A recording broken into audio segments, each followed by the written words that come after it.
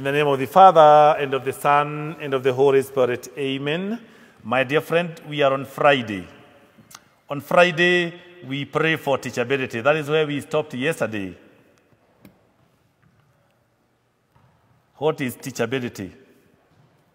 It is the capacity for us to receive from others. And one, how do I put it? One factor that creates an atmosphere of teachability is the virtue of humility. Sometimes we know a lot. And in our knowing a lot, we fail to tap from the wisdom of others. Because we believe that maybe we know more than they do. John 14:26.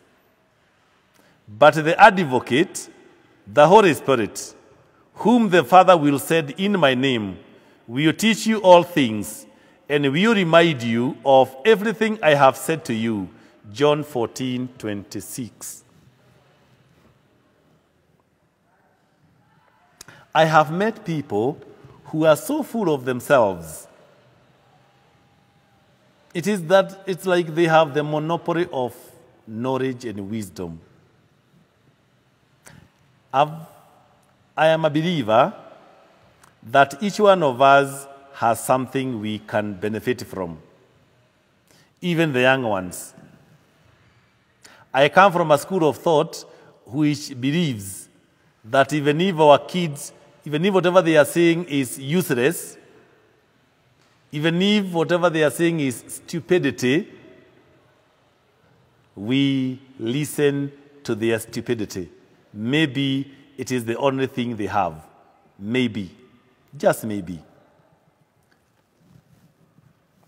Sometimes we think that we know a lot. Sometimes maybe we would have benefited from the wisdom of others, but it didn't happen. Why?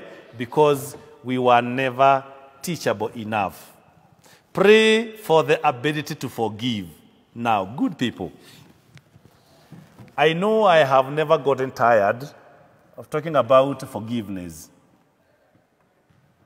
It is true that forgiveness is difficult. It is also true that forgiveness is possible. And if you find yourself stuck, you are not able to forgive, please pray over it. Pray over it. Why do we say we pray over it? Because forgiveness has its own time. And we forgive when it is enough time. There is nothing like hurried forgiveness. No wonder we talk about cheap forgiveness.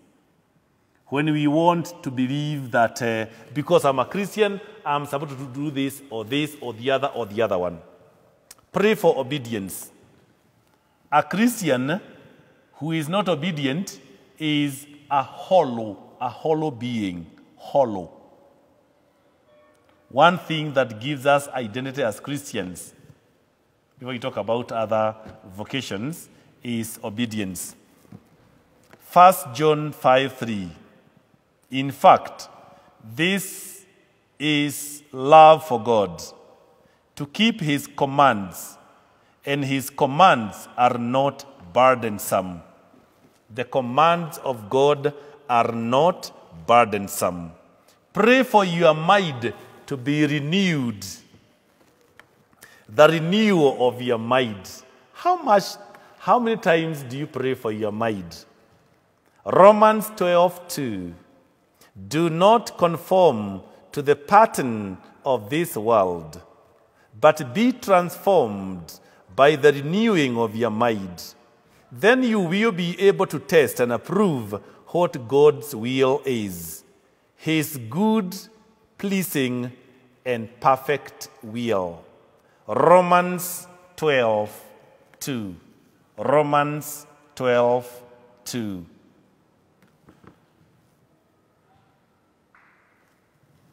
Pray for responsibility, that you are able to do your part and do it well. And finally, pray for hope and courage. John 16:33. I have told you these things so that in me you may have peace. In this world you will have trouble, but take heart, I have overcome the world. John 16:33. Praying for hope, praying for courage.